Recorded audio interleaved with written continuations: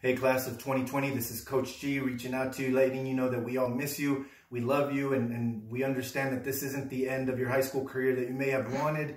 We know that you're going to miss out on a lot of fun things that you were planning. That's okay. We could have a great opportunity to embrace this, guys. Your legacy was never going to be for what you did here in high school. You did a lot of great things already. We're very proud, but your legacy isn't going to be based on anything that you've accomplished so far. Your legacy, your better days are yet to come.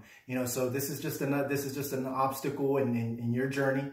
And what I want you to do is I want you to take this opportunity to challenge yourself. Whatever goals you had after this year, I want you to embrace those. I want you to just attack it and pursue those goals that you have and be the best part of you that you can be. We look forward to following up with you guys and seeing all the great things that you're going to be doing. We love you. We miss you. If you need anything from us, we're still just a phone call away, a message away. Best of luck to everybody, and we can do this together.